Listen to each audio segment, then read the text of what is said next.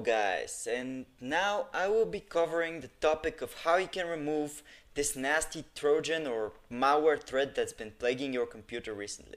This video will be including automatic removal, and then it's going to take you through the manual removal steps plus some backup tips.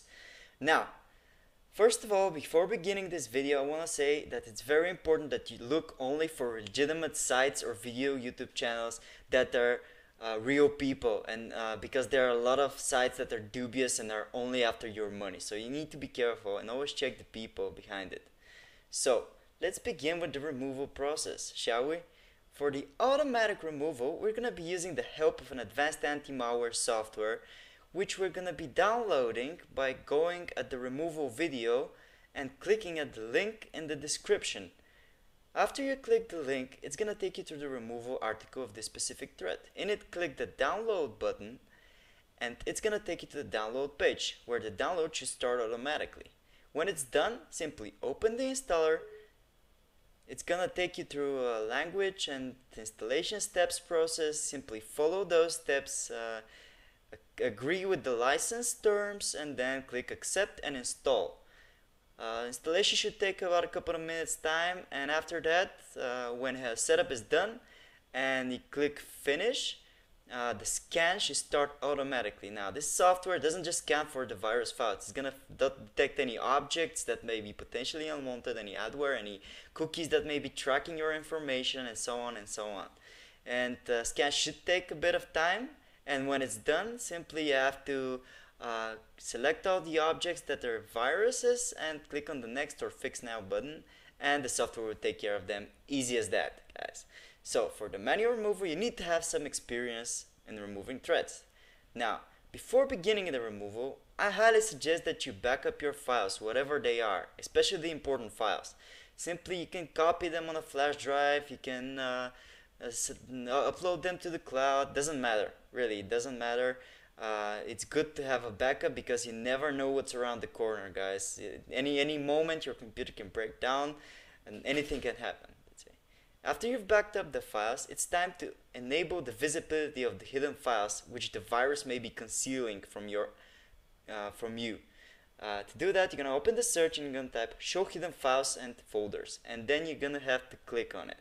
It's going to open the settings, and then you're going to tick on the show hidden files, folders and drives option, then click on apply, and then click on OK to accept the setting. And that's it. Now all that's need to be done is to find the files. To do that, simply open your computer and on the search bar on top right, type file extension and then the extension of the file. In this case, we have set up an example file which is exe file called example virus file. Imagine that this example virus file is the virus name. You're gonna type the name after that, and then you're gonna hit enter. And as you can see, it's loading up there, and it's gonna find the file, whatever it is on your computer. Windows is gonna do that for you. And then you have to select the file and simply remove it. That's it.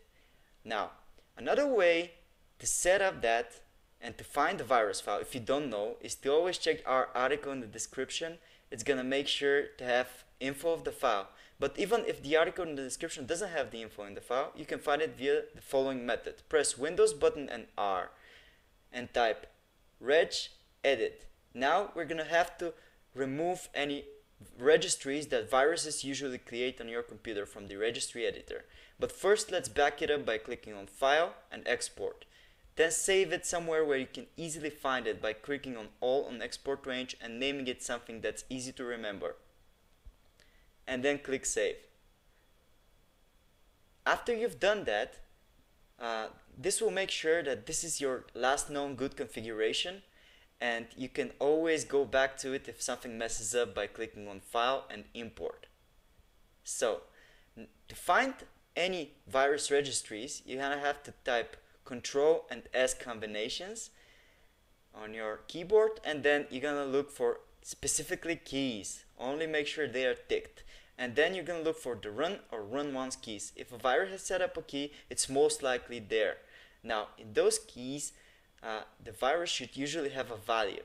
If you right click on the value, you can easily delete the key, and this will stop the virus from automatically running. Plus it can help you find the virus file location. So, thanks for watching guys. Make sure to like if you found it useful.